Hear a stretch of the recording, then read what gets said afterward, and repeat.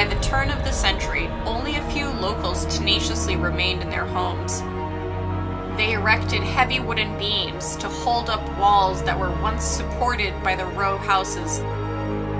The zip code 17927 was discontinued in 2002, and the town of Centralia officially ceased to exist.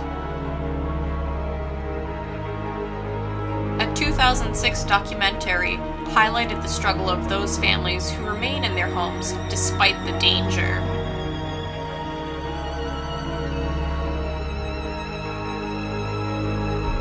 Formal eviction notices were served to the remaining 11 homes in 2009.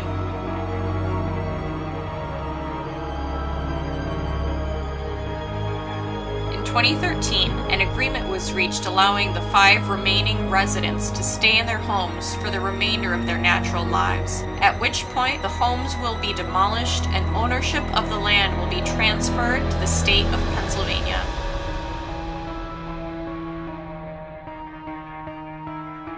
The fire under Centralia could still be burning in 500 years.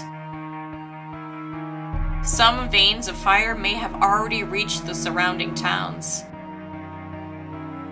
It's not hard to think of the curse bestowed by an angry Father McDermott that only the church would survive when all of Centralia was wiped away. The original St. Ignatius Church was torn down and rebuilt in 1954, and that church held its final service in 1995. However, the Assumption of the Blessed Virgin Mary Ukrainian Catholic Church was discovered to have been constructed on solid bedrock, clear from the path of the coal fire.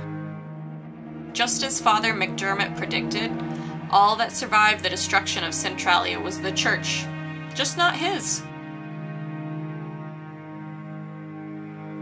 For years after Centralia was gone, a section of old Route 61 continued to draw tourists. Known as the Graffiti Highway, thousands of people had come to make their mark on this disused stretch of road. As the asphalt split, vents opened into the fire below, resulting in smoke, hot gas, and even flames escaping through the road. Papers held over the cracks would ignite quickly.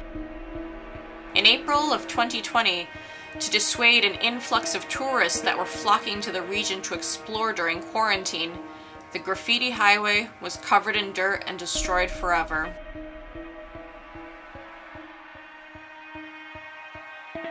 Was it a curse that brought down Centralia, or vengeful spirits that died for crimes they did not commit?